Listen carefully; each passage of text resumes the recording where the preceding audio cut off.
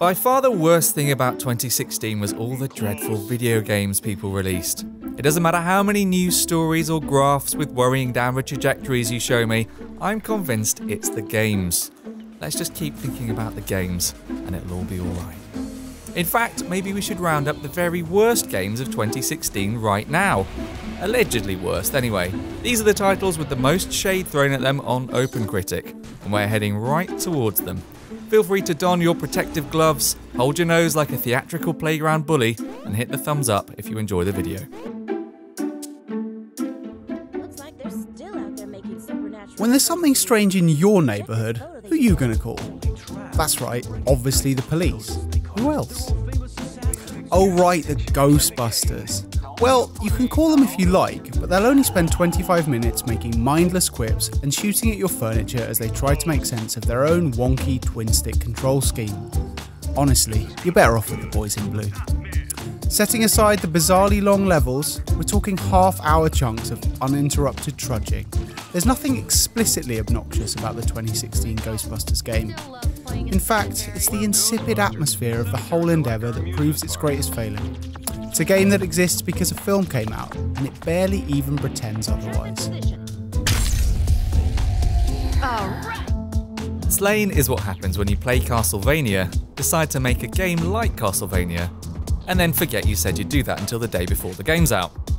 Which is to say, it's a bit rough around the edges. If you squint really hard, you can just about make out something handsome in Slane's 16-bit side-scrolling, but that's little consolation when the screen fills up with projectile-flinging idiots like this. Doesn't that look fun?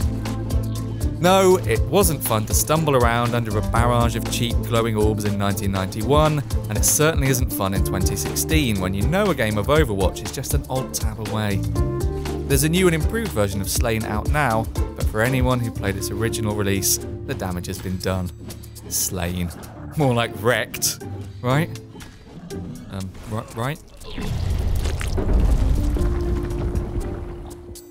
Wouldn't it be hilarious if someone made a game where you literally just drink soda, and all the levels were stoner sketches realised in Microsoft Paint, and they called it Soda Drinker Pro? Truth be told, you can follow that gag pretty easily right up until the whole actually charging people for it part. Drinking soda is funny, of course it is, but is there enough levity to sustain a $9 pricing and 100 plus levels? I wish I had a skateboard with a soda on it. We'll let you decide. We certainly don't secretly think it's absolutely brilliant, and that we're only duty bound to include it because OpenCritic hates it. No sir. You won't catch us laughing at this one when you're not around. Nuh-uh. I can learn so much from the tiger sitting in this room as I drink my soda. What the world really needs now is another zombie game, and zombie-filled zombie shooter Umbrella Corps is only too happy to oblige. Unfortunately, the devs went and forgot how human beings hold a gun before releasing it, so you're left with a third-person shooter in which your on-screen representative holds a pistol to his ear like a confused uncle answering the phone. More unusual still, the operatives inside this Resi-themed shooter are able to crawl on their belly at a full sprint, which, if we're honest, does affect the sense of realism after a while. It's like a rat up a drain pipe, that one. Oh, and the netcode's broken, it's full of bugs and no one plays it, so you can't get a game online. Next. There it is. 3D Realms are a safe pair of hands. You're assured a certain level of quality when a game comes from the same studio who made Duke Nukem, Prey, and Raptor Call of the Shadows? So it's no exaggeration to say that Bombshell's underwhelming final quality was the biggest upset of 2016. How could a top-down sci-fi shooter about shooting things be anything other than exquisite? Alas, such is the bland reality of Bombshell. Enemies look like the first thing you picture when I say sci-fi enemies. Levels look like the first thing you picture when I say levels in a bad video game. And the script? Well, the script's just not very good. And the award for Ironic Game Title of the Year goes to... Don't pretend you can't hear me, Zenith, you know it's you. Come up here and accept your award. Critics are calling it a mangled carcass and sloppy. But who listens to critics. If for some reason you played it, Zenith likely represented the nadir of your gaming habit this year. The tongue-in-cheek fantasy fare sets up plenty of opportunity for genre-aware RPG lampooning, but a widely, furiously reported spate of bugs and glitches put paid to anyone's sense of humour when it released. Playing it feels like going back and revisiting something you played one school holiday and half remember enjoying, but realise it was bobbins all along. Except this one released, this year.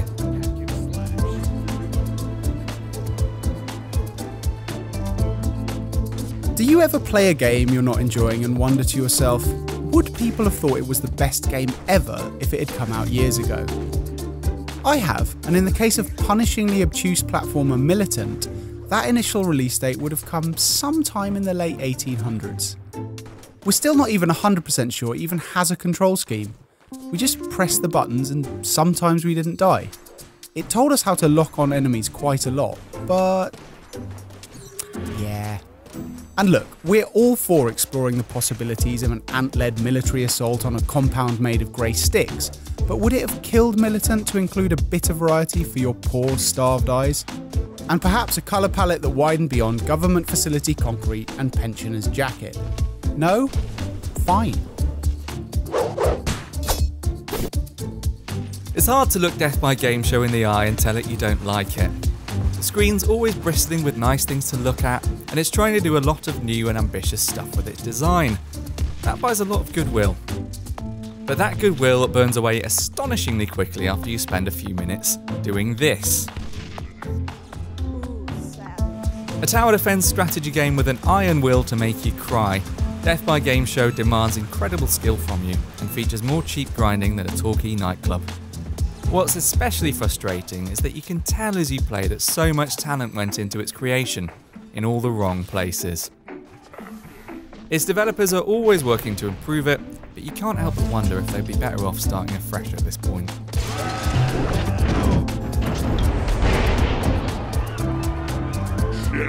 No, look, I refuse to accept that a game called Dinocide isn't Game of the Year. Dinocide? How could it... Ah, right. I see. It's not... Yeah. Okay, so game names don't always get the games they deserve. Sometimes they're squandered on rudimentary quasi-8-bit platformers featuring protagonists who die of hunger at a frankly absurd rate. This chap can't walk 100 yards without literally collapsing and dying of starvation, which is every bit as much fun as it sounds when implemented in a side-scrolling video game. If you find a dino egg, you can control one of a few breeds of dinosaur to clear different environmental obstacles, until they inexplicably expire from hunger too, which is actually a half-decent idea, except for the dying of hunger bit. Are we done here then? I've got 5 more 2016 features to view this morning. Oh, we are.